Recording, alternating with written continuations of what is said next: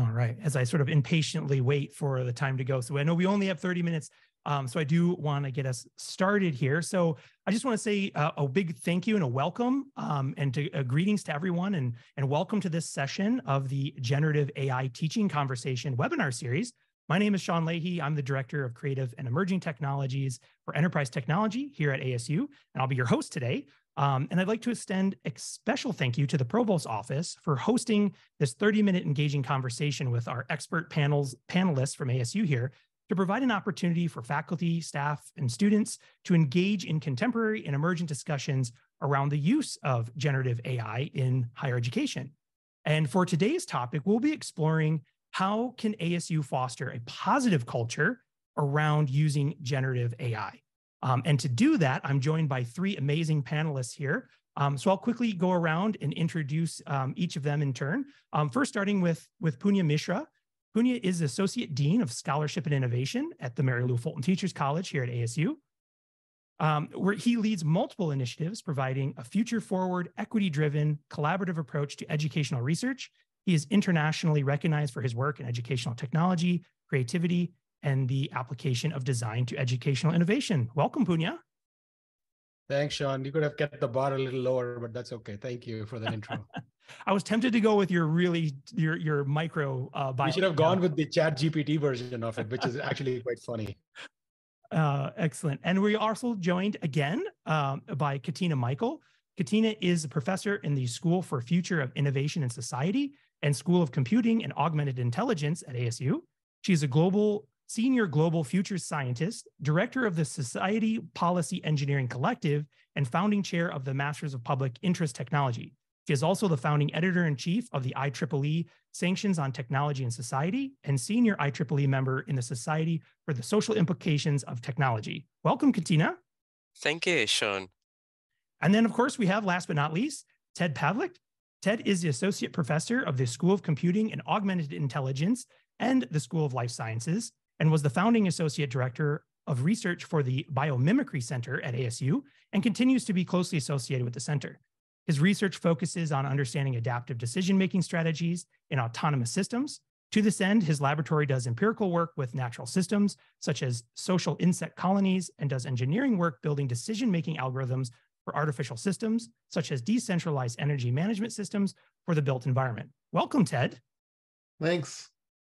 All right. So again, what an amazing panel of experts collected here today. So we're all deeply excited, I think, to hear your input and your take on a lot of these issues surrounding generative artificial intelligence. I think it's pretty well known now that the discussion around generative AI, especially in higher education, has been a highly active conversation since last fall, especially with the release of things like OpenAI's ChatGPT.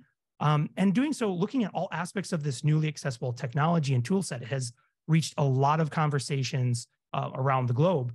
Last week, for example, this webinar series, we started off taking a closer look at understanding some of the basic, or at least some of the more fundamental operational layers of what generative AI tools are, and what kinds of tools are available and how they might be being used in higher ed and at ASU. And throughout this time, we've seen, of course, also in the popular press and news outlets, a full spectrum of responses to these tools. We've seen institutions and organizations embrace the potential to create new, authentic, and deeper learning experiences by leveraging generative AI tools in the education system. And we've also seen groups and individuals banning tools, calling for halts in developments. And of course, anytime we've been talking about artificial intelligence, there seems to be this ever-present existential conversation that looms near it. But so given that as a collective global society, though, these tools are out there, these are available. We can't put this innovation back in a bottle, so to speak. So really what I'd like to do then is sort of kick off this question. And Katina, I'd like to maybe direct this first question over to you to get this panel started, is just thinking about how at ASU, for example, can we foster a positive culture around incorporating these generative AI tools into all of the aspects of the things that we do here: teaching, learning, research, and even creative activity? Well, the one word that comes to mind, Sean, is immersion. there's nothing like using an emerging technology, even if it's in its nascent stages, and seeing what it can do. Take it for a test drive. No one buys a car without getting in it and seeing what it can do, And so what are the ethical, legal, social implications? How does our imagination embrace such futures? What are the limits of the technology? Where can we see it being applied? And if you're not using, then you're not really understanding. And I think looking at it from a techno-social critical perspective is a great way. What are the techno futures here? And what are we doing with it today? And I think that's one way to look at it, from all the aspects that you described in the teaching, in the classroom, to come out with okay, this looks like a good tool to use at the exploratory stage, but beyond that, it sort of loses its grandeur at the moment, given where it's at. But we are seeing developments, for example, of chat GPTs, and we are looking at how we can use generative AI for imagery and the creative realm, but also for film and video, these FRAN networks that look at how you can create actors and do things like de-age and re-age. So immersion, understanding the limits of the technology, understanding the potential and the possibilities, and understanding better those exploratory fundamental questions like the ethics, the law, the social implications to come. Yeah, that's interesting. Punya or Ted, what are your thoughts about this kind of broad? I mean, it's a very broad question, right? But thinking about what are this? How do we, Katina mentioned immersion. What are some of the other thoughts that you have about ways that we can foster this positive culture around about incorporating these tools? Well, I guess one thing, when we talk about culture and life sciences, we often talk about, inoculating a culture plate and letting something grow. And one of the things that when we talk about ethics, I think it is important to think about ethics and the use of technology in general, whether it be ChatGPT or an elevator. But I guess the question I would have is can we get useful examples of unethical use? And so right now, I think we need to kind of loosen our constraints a bit. Right now, it sounds like, for a lot of people, if you use text generated by ChatGPT, then they say that's tantamount to plagiarism or something like that. And I guess that's one place we could start, but it does seem like there's a little bit of a category error there, because it isn't exactly the same. I mean, ChatGPT is sort of, it comes out of this idea of text completion effectively, the same sort of things that in the end people had no problem with going to Google and type in 3 words and see how it completes the next 3 words. And people would play these games and things. And that was sort of a fun activity to sort of, and to think about, wow, that's weird that these strings of words came up. And we need that type of culture around the sort of ChatGPT too, in order for us to then start really asking the questions of, all right, well then what is really the unethical? Maybe an unethical use is to use ChatGPT without any editing to submit a letter to an insurance company justifying why a doctor prescribed a particular medication. Well, that goes beyond just simply using the text of ChatGPT. I mean, there was a joke earlier Punya made about, shortening his bio with the ChatGPT version. And I don't think any of us would say that would be an unethical version, an unethical way to use ChatGPT. So I think just, we need to sort of start embracing just use and loosening our definitions of what it means to be unethical when you're using these tools. So if I can just jump on that. I mean, firstly, if you haven't seen the bio, I asked Bing Chat or whatever to create a humorous, self-deprecating bio of me, and it is hilarious. I mean, some of the comments it made were like actually cut to the bone about how close they were to, pain points. But I think the points that have been raised around immersion, around playing with it, around imagination, and thinking of creative use cases, I think is sort of critical at this juncture of time, right? So I'm just thinking of, I recently heard from one of my colleagues that his son prepared for a chemistry exam using ChatGPT by entering in the content that the teacher said was going to be in the exam and asked ChatGPT to ask him questions.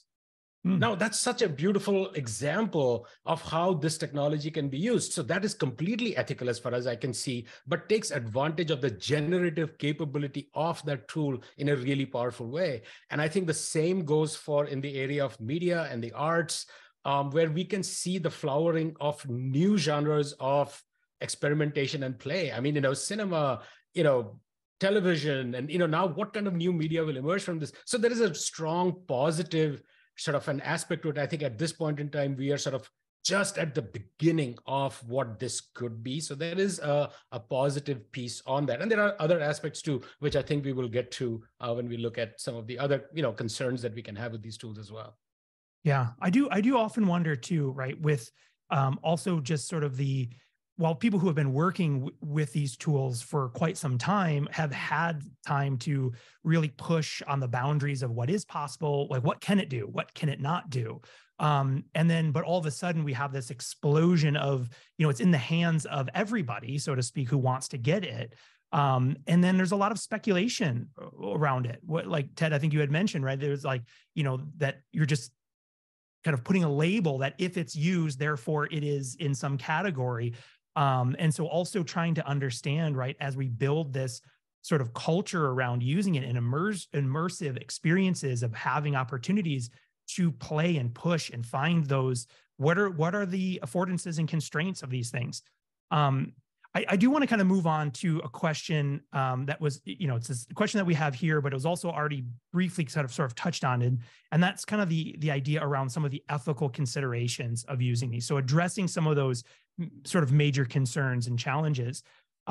So keeping up with this culture, this positive culture around incorporating it, will take an ongoing commitment. As we know, these tools are rapidly evolving. There's new ones all the time coming out. And really thinking about, it'll take this sort of consistency of us playing and learning and exploring with them. But so Punya, maybe if I could have you start us off with this question, thinking about knowing that it is a fast-moving technology and development. How do we approach this technology and maybe others, right, with an open mind and this commitment to ethical use, knowing that a lot of times, and I think we talked about this maybe last week as well, that the technological developments usually far outpace regulatory frameworks and things like that. So how do we do that, or how do we approach this with an ethical lens of, experimentation, but also keeping those sort of ethical concerns of those usages, at top of mind as well? Sure. So I think, because we are ASU and everything has the label of innovation associated with it, I think the themes that emerge from what Katina and Ted and I sort of spoke about for the first response speak to that piece. But I think I want to address, a new sort of aspect that we have brought into our design aspirations just a few months ago, that of principled innovation. And I think, and to me, that's a really powerful sort of an idea, because it says just because we can do something, are we thinking of the ethical implications, the implications of these technologies? And, I love that example that you gave of an elevator. Because if you think about it, a staircase is a technology, but the moment you build a staircase, there's a power you can build up. However, the moment you do that, you have now relegated a certain group of people to being disabled because they cannot climb the stairs, right? And so then you have to create. So that's always been the story of technology. It has always given to some while taken away from others. And we often don't think about who it has taken away from. We often don't think about who are the people who this technology is marginalizing, whose voices are not being heard. And typically, and you can see that happen during the COVID-19 pandemic, that the effect of the pandemic were felt very differently on different groups of people, depending on prior and existing inequities that were in our society. And so the question for me then becomes, which is why this sort of idea of principled innovation, which at its heart is a sort of a humanistic perspective that brings multiple voices in, is always asking ourselves, what are the implications of this, not just for me, but for society at large? I think are really, really important. It's an important framework for me that ASU has taken on this design aspiration, because I think it speaks to our commitment to the ethical use of these tools and technologies, even while experimenting with them and playing with them. One of the things I was thinking of, and I think I mentioned this before, that, if I have to do a study with one person, that I have to interview them for, a paper that I want to write, I have to get IRB approval. What OpenAI did was a global experiment with no guardrails, right?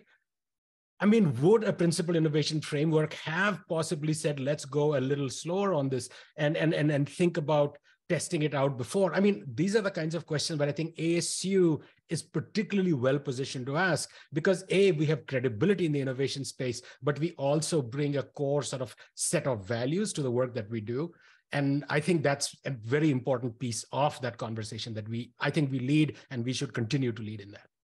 Oh, one final thing, a shout out to the Teachers College, because the PI work emerged from over 6 years of work here. So want to take a little bit of credit for the College of Ed here. Well, that college is awesome, Punya, absolutely awesome. And the amazing work that's coming out of that with respect to futures and learning is wspectacular. Dovetailing on that, I totally agree. I mean, emerging technologies are coming out all the time. They're pushing the boundaries. We have implantable solutions today. Who knows what we'll have tomorrow? The question is, can you prejudge ethics? Coming back to your main statement there, Sean, that provocative statement, what do we do about ethics?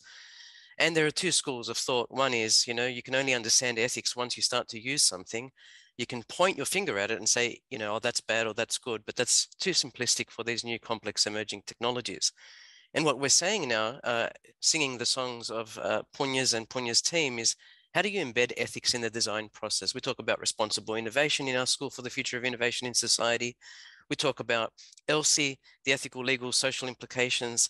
You talk about ethical alignment by design, value-sensitive design, value-based design.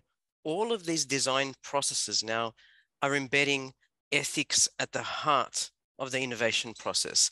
What are the risks? Can we treat those risks? If we can't, then that particular feature set, stays on a dormant list of potential features.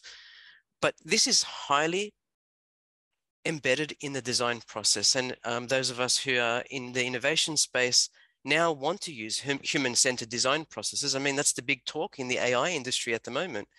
Is this a human-centered design process? Are we looking at the social and technical and the environment ecosystem at large? And are we looking at the balance within this kind of these subsystems that exist?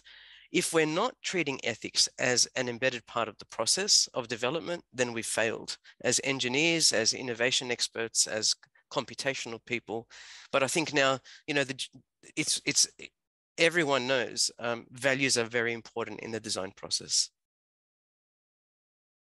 I think these have all been great sentiments, and there's not a whole lot I could add to these comments. I will say that along with keeping sort of the primacy of this sort of these ethical considerations, is to also think about. I love the juxtaposition there of the staircase and the elevator, and I think that I've recently met a lot of students who English has been their second language, for example, and they have these large language models have totally changed the way in which they communicate with the outside world, whether it be writing a cover letter, or just simply trying to learn the syntax. They can say, well, I need a paragraph that sort of says this. And then after they see it written, and that's the beauty of these large language models, they include all the nuances. They end up learning in a different way. And so I think, if we target our innovation toward equity, toward diversity, towards inclusion, we have a greater chance of leaving more in than leaving more out. And I think that if slowing down completely would be a lot like noticing that there's a drug in our phase 1 trials that is having a positive impact on a group, and then not changing how we're allocating. I mean, eventually, once you notice that there is a positive effect, it becomes unethical not to maybe shrink your control group and grow your treatment group. And so, we need to sort of be thinking about that also with these technologies, that notice the good that they're doing along with the bad, and then try to move toward the good, as opposed to just slowing things down just because of the bad. Right. So if I can add just one thing Sure. to the points that have been made, I've been thinking a lot lately about what people have been describing as the alignment problem, which is, typically talked about in AI as, that you set a certain goal for an AI system, and that's not exactly what you had in mind, and the AI could go up, the paperclip issue or whatever, the problem and so on. But I think one of the things that these AI systems have also done, in my mind, is reveal alignment problems in what we have been doing normally in the first place, right? So the example of plagiarism in writing college essays, for instance, is that we always took that, there was an alignment problem there in the first place, which is how do we get at what students know? And we said, oh, we're going to make them write a paper. Now, is that an accurate and a good representation of a student's knowledge and it's, and as a performance of their understanding? Maybe not. And what AI has done is inserted itself into that alignment problem and said, hey, I can write that paper for you, which pushes us, I think, as educators to start thinking about how can we create better performances of understanding than just writing a standard 5-paragraph essay. So I think that's been a very interesting sort of thing for me to think about, that how this technology is actually making us question things that we sort of just took for granted. So I think that's an interesting piece there as well. Punya, on those points, we've been talking with yourself and Ted and Sean about the front end of the applications of generative AI. But when you start to look at the back end in the production of these systems, Punya, you called it an open experiment. Of course, it's open AI. Do it and ask permission later, or let's see how far we can push regulation. And this actually has a lot to do with the underlying ethics of the sources of information that OpenAI has currently poured into, which we have limited knowledge about, to be honest. We don't know the authorship of the content. We have no log or audit trail or blockchain of the actual quotations. We don't know if somebody asked the same questions, whether they will get the same responses back, give or take. That it seems to be the case that they will. But there's a lot that we don't know. And I know that from reading information about the development of the future of these tools, that they will gain licenses with peer-reviewed content providers. They will start to garner additional information, whether that's images that are available, just like Clearview AI is scraping 10 billion images off the internet. We want to know more about the back end of this system. And that does have a lot to do with equity, accessibility. I know I took ChatGPT 3 for a run in November and December, and I was asking it a lot about digital mental health issues. I took on the persona of someone who was having a mental health crisis and started to drill in to see how far it would go, whether it would recommend for me people I should see in Arizona, whether it would do anything like take action if I said I was going to commit suicide. And I really pushed the boundaries of that discussion, and it led to me not having access. I still don't have access, by the way. Oh, so the interesting question is, and one of the excuses that came up was there were too many simultaneous users. And I thought to myself, well, is it the fact that I'm here in New South Wales, Australia, or is something else going on here?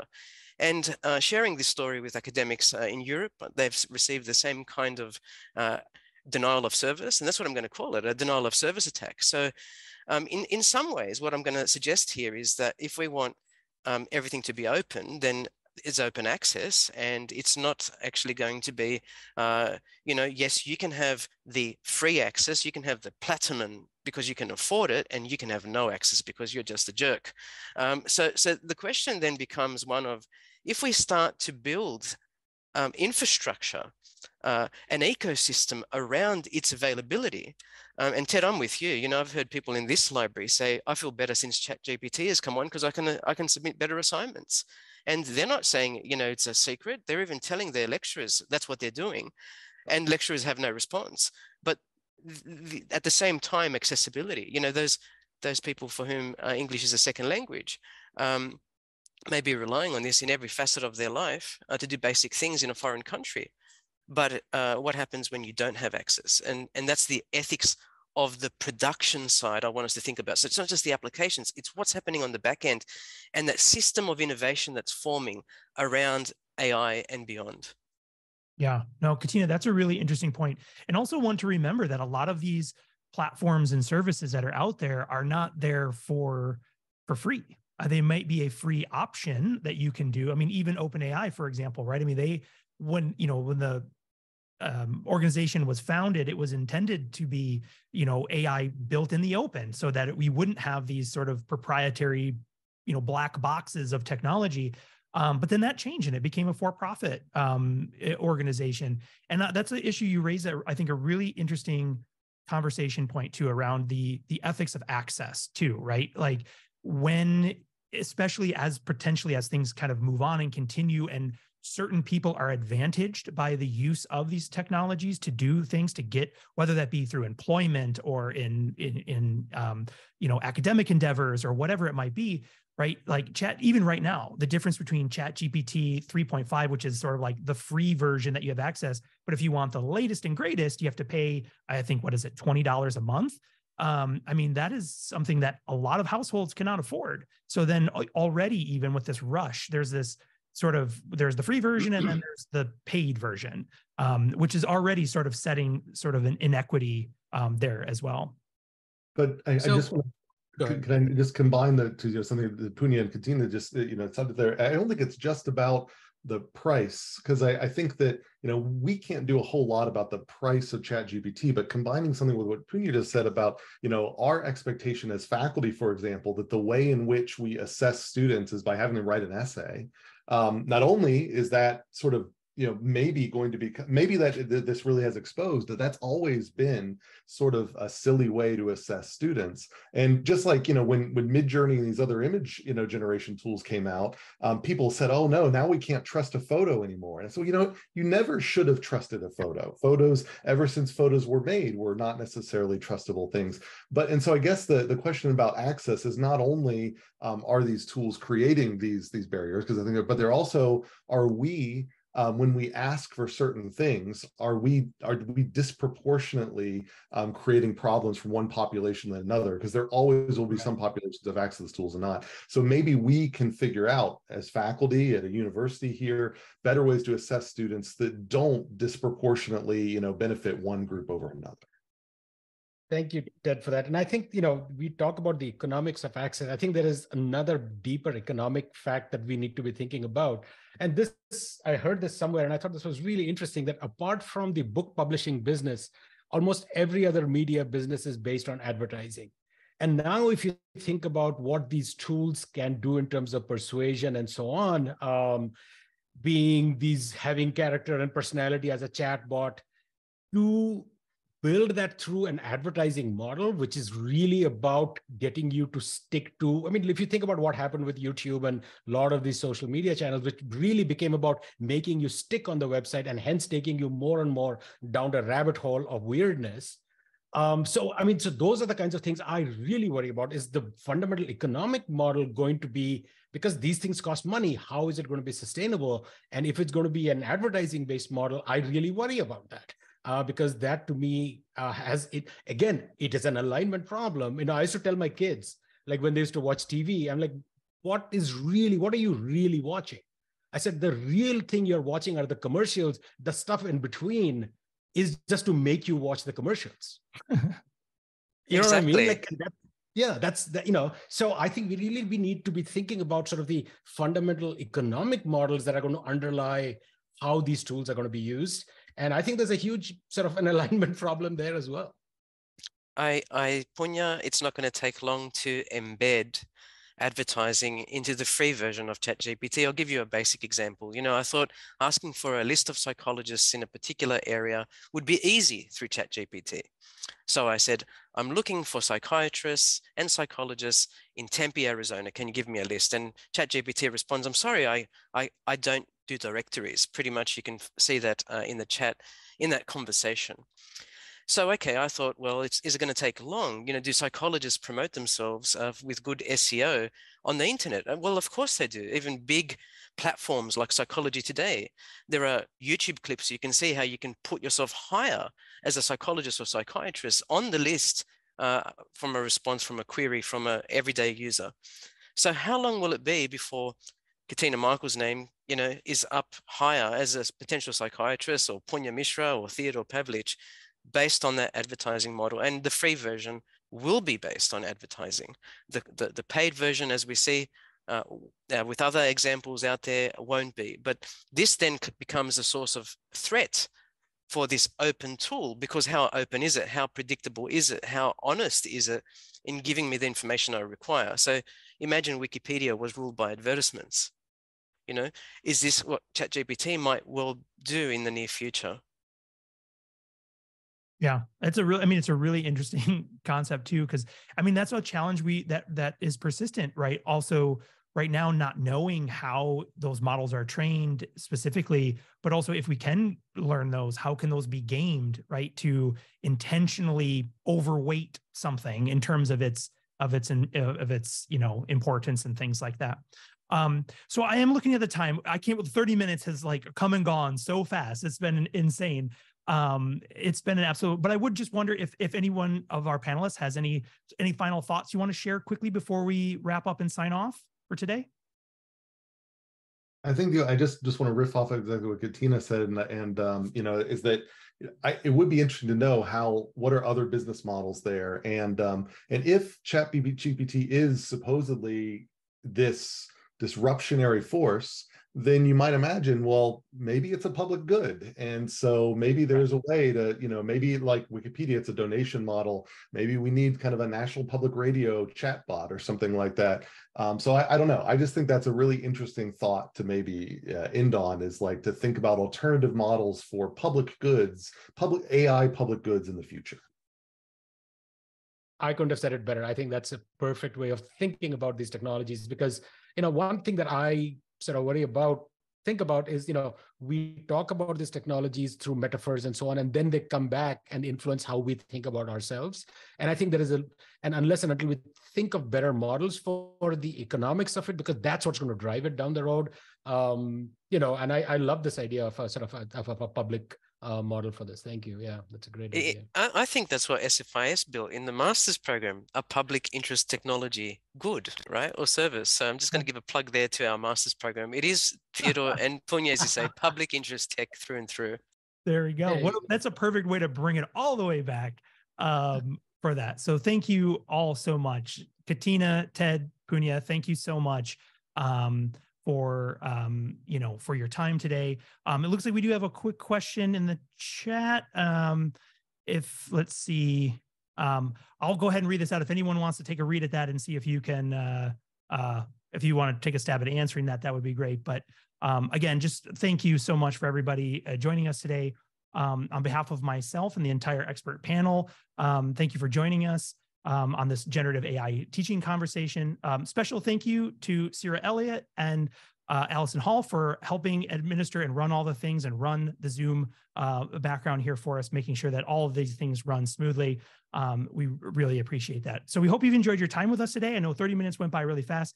If you're interested in learning more, please check the events calendar for future webinars and related sessions, or CAP if you, well, you wouldn't know it now, but there's also, you can catch, if you've missed any, you can always catch them where we'll post the recordings.